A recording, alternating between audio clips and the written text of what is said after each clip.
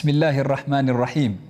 الحمد لله حمدا كثيرا طيبا مباركا فيه، حمد الشاكرين لنعمه المثنين له القابلين عليه، لا نحصي ثناء عليه هو كما أثنى على نفسه. والصلاة والسلام الأتمان الأكملان المتلازمان على سيد الوجود محمد، رحمة الله المهداة للعالمين، الفاتح لما أغلق والخاتم لما سبق، ناصر الحق بالحق والهادي إلى صراط الله المستقيم، وعلى آله وصحبه حق قدره ومقداره العظيم. وبعد، ndugu wapenzi watazamaji, tukiendelea katika silsila yetu ya wanyama katika Al-Qur'an Al-Karim, baada ya kuwazungumzia wadudu sampuli 8 waliotajwa katika Al-Qur'an Al-Karim, baada ya kuwazungumzia ndege sampuli 3, na vile vile baada ya kuzungumzia athadiyat ama mammals sampuli 13, na baada ya kumzungumzia yule ambaye kwamba ni mwenye kutambaa na ni nyoka, katika kipindi chetu hichi tutazungumzia sampuli ile wanaojulikana kama amphibians ama wale wanaoishi ndani ya maji na nchi kavu, naye ametajwa mmoja na si mwingine ni chura. Mwenyezi Mungu Subhanahu wa Ta'ala amemtaja chura katika aya moja katika Al-Qur'an Al-Karim pindi alipoeleza adhabu ambazo kwamba walitumiwa kaumu ya Firauni. Mwenyezi Mungu Subhanahu wa Ta'ala alipotuambia فأرسلنا عليهم الطوفان والجراد والقمل والضفادع والدم آيات مفصلات فاستكبروا وكانوا قوما مجرمين. Na aya kama hii tumeeleza zaidi ya mara moja tulipomzungumzia jarad, nzige, vile vile tumeeleza tulipomzungumzia qummal, na leo tunaizungumzia tena kwa sababu imetaja wanyama sampuli kadhaa. Tuko naye wa mwisho katika aya hii, naye ni ad-dafda ambaye kwamba ni nyoka, ama afwan ambaye kwamba anajulikana kama chura ama frog. Mnyama kama huyu ni mnyama ambaye kwamba kama tulivyotangulia kusema anaishi katika maji na vile vile anaishi nchi kavu, anaishi pande zote mbili, na anapenda kuishi karibu na sehemu zenye maji ili awe ataingia ndani ya maji na akitoka. Na anajulikana kwa qafz, ana uwezo wa kuruka. Mwenyezi Mungu Subhanahu wa Ta'ala amempa pawa hiyo. Miguu yake ya nyuma ambayo kwamba ni mirefu inamsaidia katika kuruka. Anaweza kuruka mpaka mita 4 ama zaidi ile miguu yake, na subhanallah, miguu yake ya mbele ina vidole 4 na miguu yake ya nyuma ina vidole 5 katika ajaib na maajabu ya maumbile ya Mwenyezi Mungu Subhanahu wa Ta'ala. Mnyama kama huyu ana macho makubwa ambayo kwamba yako dhahir sana, na kama wanavyosema maulama anaona 360 degrees, anaona pande zote. Subhanallah, namna alivyopewa power ya ru'ya ya kuona na Mwenyezi Mungu Subhanahu wa Ta'ala. Ukimwangalia tu mwenyewe na yale macho yake yalipo na size ya yale macho na namna yalivyokaa shakli yake, utajua kuwa Mwenyezi Mungu Subhanahu wa Ta'ala amempa power kama hiyo ya kuweza kuona kila upande. Na mnyama kama huyu anakula anakib, anakula spider, anakula vile vile katapila, anakula vile vile wadudu, lakini anakula vile vile samaki wadogo wadogo. Na rangi yake mara nyingi inakuwa ni rangi ya green yenye vitone, na mara nyingine huwa na rangi ya brown vile vile, na hii inamsaidia katika kujificha katika miti na kujificha katika majani. Na wapo sampuli nyingi katika huu ulimwengu, nakadiriwa kuwepo sampuli 6,000 kama wanavyotaja wanazuoni, na wanapatikana katika kila maeneo katika ulimwengu huu, nasemekana isipokuwa Antarctica ambayo kwamba ipo pande za South Pole, ndio sehemu ambayo kwamba hakupatikani chura ndani yake. Mnyama kama huyu Mwenyezi Mungu Subhanahu wa Ta'ala amemjalia maajabu katika umbile lake. Anatuambia maulama anakunywa kwa kupitia ngozi yake na anavuta pumzi kwa kupitia ngozi yake. Subhanallah, subhanal khaliq, Mwenyezi Mungu Subhanahu wa Ta'ala ndipo pale akitutaka sisi waumini tuwe ni wenye kuzingatia viumbe vyake alivyoviumba, ili tupate kuona ajaib na maajabu ya sunna yake Mwenyezi Mungu Subhanahu wa Ta'ala na maumbile yake Mwenyezi Mungu, ama namna alivyoumba na uzuri alivyoumba Mwenyezi Mungu Subhanahu wa Ta'ala. Mnyama kama huyu, kama alivyotajwa katika Al-Qur'an Al-Karim, vile vile ametajwa katika sunna ya Bwana Mtume Muhammad sallallahu alayhi wa ala alihi wa sahbihi wa sallama katika hadithi kadhaa. Hadithi ya kwanza ambayo kwamba imemtaja mnyama kama huyu ni ile ambayo kwamba imepokewa na al-Imam Abu Daud kutoka kwa Abdurrahman ibn Athman. Asema kuna tabibu alikuja kwa Mtume sallallahu alaihi wasallam. Tabibu ama daktari alikuja kwa Mtume sallallahu alaihi wasallam akamwambia, Rasulullah, mimi huwa natia chura katika dawa zangu. Yani hushika chura akawaua kisha akawaeka wale chura katika nini? Katika dawa anazozitengeza. Mtume sallallahu alaihi wasallama akamkataza kufanya hivyo na akakataza kuua chura. Kwa Mtume sallallahu alaihi wasallama alimkataza kuua chura kwa sababu ili amweke katika dawa zake ni kwanza amuue. Kwa hivyo Mtume sallallahu alaihi wasallama akamkataza yule tabibu kumuua chura. Lakini vile vile katika hadithi nyingine iliyopokewa na al-Imam an-Nasa'i kutoka kwa Abdullah ibn Umar radhiyallahu anhuma, anasema Mtume sallallahu alaihi wasallam, naha Rasulullah sallallahu alaihi wasallam an qatl ad-dafda. Mtume sallallahu alaihi wasallam alikataza kuua chura, kisha akasema naqiquha tasbih. Asema ile sauti inaitwa naqiq, sauti ya chura ile, na tunaisikia mara nyingi sisi, hasa kipindi cha usiku utaisikia ile sauti ya chura kwa wingi, hasa kwa wale watu ambao kwamba wanaishi karibu na maeneo yenye maji. Asema naqiquha tasbih, ile sauti yake anamsabih Mwenyezi Mungu Subhanahu wa Ta'ala. Yani wewe unaangalia ile sauti, unaona inakusumbua, unaitazama kwa mtizamo huo, unaona inakutia dhiki, inakusumbua masikio yako, kumbe ndo anamsabih Mwenyezi Mungu Subhanahu wa Ta'ala kama alivyoeleza Bwana Mtume Muhammad sallallahu alaihi wasallam. Yani yatakikana pindi unaposikia sauti kama ile, badili uudhike, ni ufurahi kuwa anakukumbusha kumtaja Mungu. Kwa sababu ukisikia ukumbuke kuwa sauti ile ni kumsabih Mwenyezi Mungu, angalau na wewe utafanya ghera. Vipi hayawani huyu mnyama anamtaja Mwenyezi Mungu na mimi niko katika ghafla, kwa hivyo na mimi nianze kumtaja Mwenyezi Mungu Subhanahu wa Ta'ala. Lakini vile vile ametajwa tena katika hadithi ambayo kwamba imepokewa na al-Imam al-Baihaqi kutoka kwa sahaba Sahal ibn Sa'd as-Sa'idi akisema Mtume sallallahu alaihi wasallam amekataza kuua wanyama watano. Naha Rasulullah sallallahu alaihi wasallam an qatli khamsatin. Mtume sallallahu alaihi wasallam amekataza kuua watano, kisha akawataja wanyama wenyewe watano, akasema an-namla, chungu, wan-nahla, na nyuki, wad-dafda, na chura, wasard, moja katika sampuli za ndege, walhudhud, ndege yule ambaye kwamba tumetangulia kumweleza katika vipindi vilivyopita. Kwa hivyo Mtume sallallahu alaihi wasallama amekataza kumuua chura. Katika hadithi zote tatu zilizotangulia utaona Mtume anakataza kuua chura. Lakini nini hikma ya kukataza kuua chura? Mtume sallallahu alaihi wasallam katika hadithi iliyopokewa na al-Imam Abdul Razzaq as-San'ani katika musannaf yake kutoka kwa Sayyidatuna Aisha radhiyallahu anha, Mtume sallallahu alaihi wasallam asema Dafda alikuwa anauzima moto ambao kwamba umewashiwa Sayyiduna Ibrahim alayhi salam. Isikize hii hadithi na uitaamal kwa makini. Chura alikuwa anauzima moto aliowashiwa Sayyiduna Ibrahim alayhi salam. Hebu niambie ule moto namna ulivyokuwa mkubwa, huyu chura anaweza kuuzima kweli? Aende akateke maji kwa mdomo wake mdogo ule aje arushe katika ule moto, yasaidia nini? Ikiwa moto ule ukisikia sifa zake ni kwa mtu anayepita kando anaungua kwa vuke la moto kama ule, vipi leo Dafda awe atataka kuuzima ule moto? Hapa tunapewa somo kubwa na funzo kubwa, nalo ni funzo la nia njema. Yani hata kama huwezi wewe kulifanya jambo, lakini ukawa na nia njema ya kutaka kulifanya, basi Mwenyezi Mungu Subhanahu wa Ta'ala anakulipa kwa nia yako. Na ndio naona kuna wanyama sampuli mbili ambao kwamba walikuwa na mawqif tofauti katika kisa cha Sayyiduna Ibrahim na moto.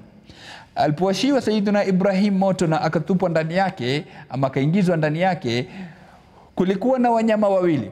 Mnyama wa kwanza ni mjusi kafiri. Mjusi kafiri alikuwa akiuvivilia ule moto.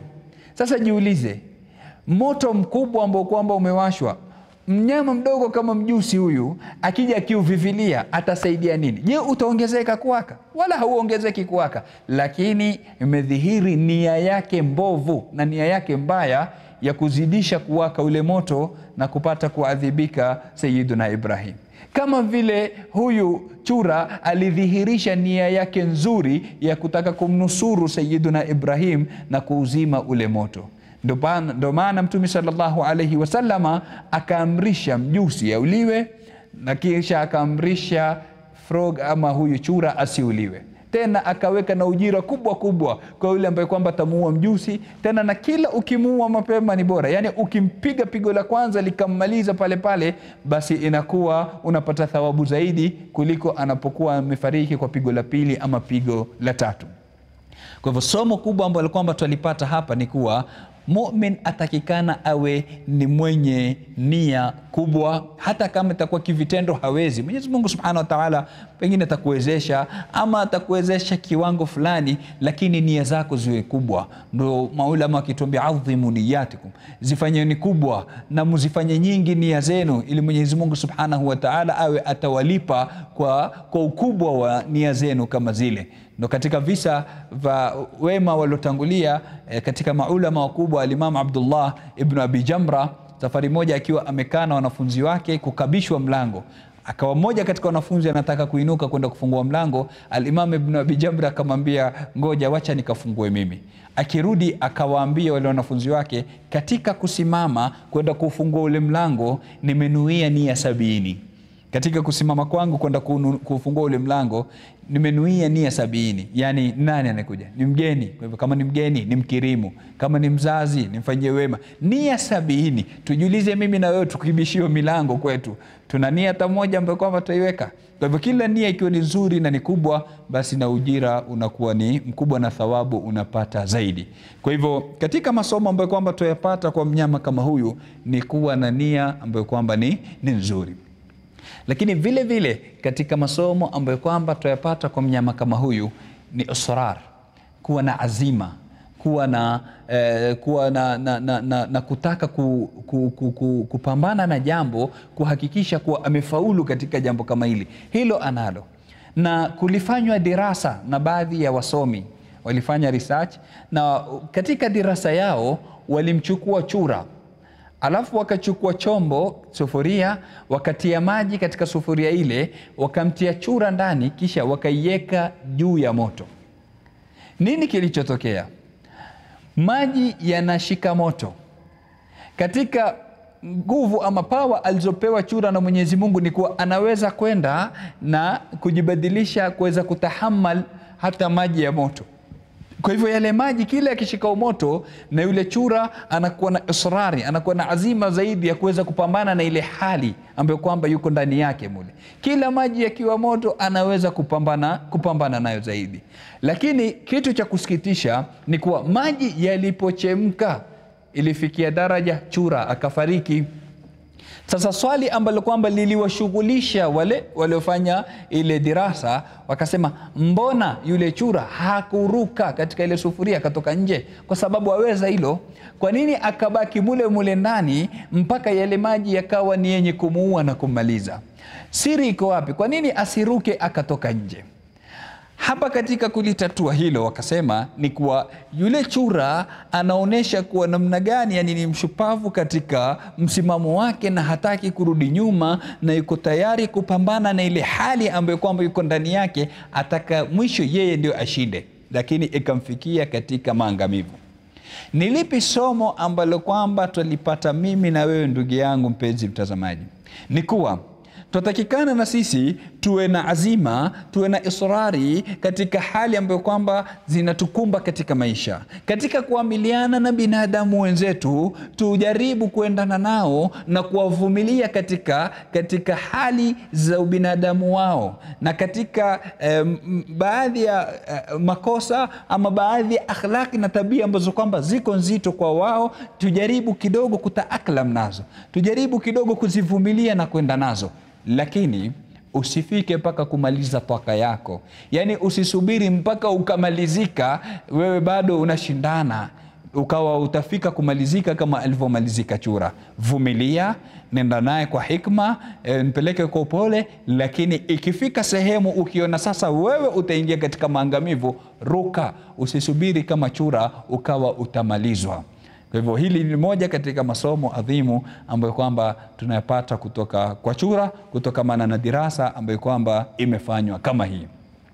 Kwa Mwenyezi Mungu Subhanahu wa Ta'ala amemtaja mnyama kama huyu, tumesema katika kisa ambacho kwamba ni cha Sayyiduna Musa alayhi salam. Walipokuwa watu wa Firauni ambao kwamba wamevuka katika dhulma na kuwatesa Banu Israila, Mwenyezi Mungu Subhanahu wa Ta'ala akawateremshia adhabu ya tufani. Salna alayhim tufana. Mwenyezi Mungu Subhanahu wa Ta'ala akawarushia tufani. Tufani kama ile ikajaza maji katika majumba, ikajaza maji katika njia, na katika maajabu ya Mwenyezi Mungu, maji hayakuingia katika majumba ya Banu Israili, yaliingia katika majumba ya Coptics, wale ambao kwamba walikuwa ni wafuasi wa Firauni, lakini majumba Banu Israili hayakuingia maji. Yale maji yalipokuwa yamekuwa mingi, wakamuomba Sayyiduna Musa amuombe Mwenyezi Mungu Subhanahu wa Ta'ala awaondolee lile janga. Sayyiduna Musa alipoombea kwa Mwenyezi Mungu aondolee lile janga, wakawa una kufuru kubwa zaidi. Wakasema alhamdulillah, mvua imekuja, haikuwa janga kwetu wala adhabu, bali ilikuwa ni neema, kwa sababu miti na mimea imepata kuwa mikubwa na imetoa mazao mingi. Kwa hivyo ilikuwa ni neema wala haikuwa adhabu mvua kama ile. Mwenyezi Mungu Subhanahu wa Ta'ala akawatumia jarad. Farsalna alayhim tufana wal jarada. Kafatia nini? Jarad, nzige. Nzige kama wale wakaja wakala yale mazao yote. Kama adhabu Mwenyezi Mungu Subhanahu wa Ta'ala anawaletea. Walipokuwa wamekula nzige mazao yote, wakatoa maneno ya kufri bado. Wakasema ikiwa nzige wamekula mazao yaliyokuwa mashambani, tuna store huku vitu bado vimejaa, tunavyo vyakula vya kutosha. Mwenyezi Mungu Subhanahu wa Ta'ala akawapa adhabu nyingine, sema wal-qummala, akawatuma qummal. Na qummal tumesema kuna kauli zaidi ya moja kwa maulama. Almuhim, qummal wale wakaja wakala vyakula vilivyokuwa katika masto, hawakubakisha chochote. Bado wakaendelea kufri. Mwenyezi Mungu akawatumia dhafade, vyura vile vikawa vinasumbua katika manjia na katika kila sehemu, bali ilifika daraja kama wanavyotaja baadhi ya maulama, mtu akifungua mdomo tu, hata kama ni kwenda miao ama nini ama kuzungumza, chura kisha kuja kisha ruka na kuingia ndani ya mdomo wake. Kwa hivyo chura kimetajwa katika Al-Qur'an Karim kama moja katika majeshi ya Mwenyezi Mungu Subhanahu wa Ta'ala yaliyotumilizwa kwa kaumu ya Firauni kwa ajili ya kuadhibu kutokamana na kufru nyingi ambazo kwamba walikuwa nazo.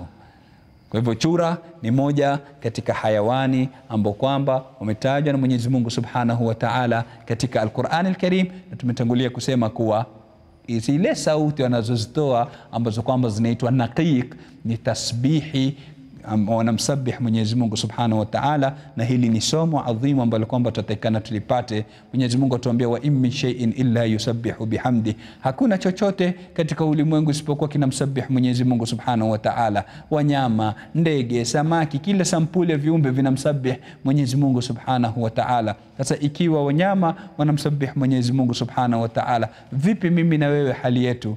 Mtume sallallahu alaihi wasallam katika wasia adhimu aliowapa masahaba zake alikuwa akiwaambia la yazalu lisanuka ratban bi dhikrillah, ulimi wako usiwache kuwa majimaji kwa kumtaja Mwenyezi Mungu Subhanahu wa Ta'ala. Yani usikae ukapoteza muda wako tu, madamu umekaa huna kazi yote, mtaje Mwenyezi Mungu Subhanahu wa Ta'ala, leta dhikri kwa wingi, usikubali kushindwa na vyura wala na wanyama wengine. Biidhnillah, katika kipindi chetu kitakachofuatia na ndio kitakuwa cha mwisho biidhnillah katika silsila kama hii, tutamzungumzia nyama ambaye kwamba anaishi katika maji ama katika bahari ambaye kwamba anajulikana kama al-hut. Tumomba Mwenyezi Mungu Subhanahu wa Ta'ala atujalie minal ladhina yastami'una al-qawla fayattabi'una ahsana, innahu waliyyu dhalika wal qadiru alayhi. Wa sallallahu ala sayyidina Muhammadin wa ala alihi wa sahbihi wa sallam. والحمد لله رب العالمين.